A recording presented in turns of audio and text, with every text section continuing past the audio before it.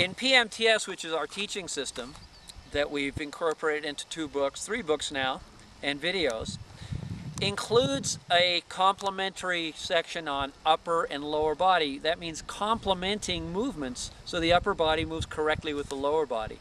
In this section, we have counterbalancing, which complements the tipping. That's the upper body moving side to side so that your body is in balance over the proper ski to start a turn. And we have counteracting. Counteracting is upper body turning away from the direction of the new turn. Both of those are complementing lower body movements, and they are the upper body section of the essentials. So we're going to work on them separately. The first one will be counterbalancing.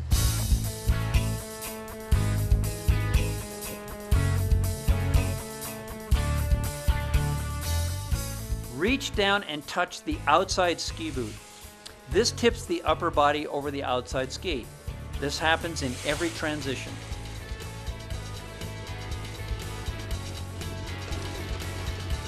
Practice touching the outside boot in each turn. It gives you that great feeling of edge engagement.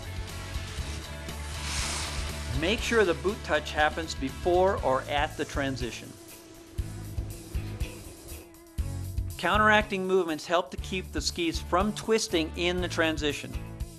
The best place to begin counteracting is with the edge change, creating the transition.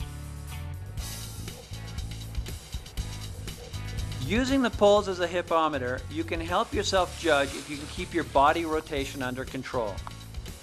Push the outside hand back to keep the side of the body from moving into the turn too early.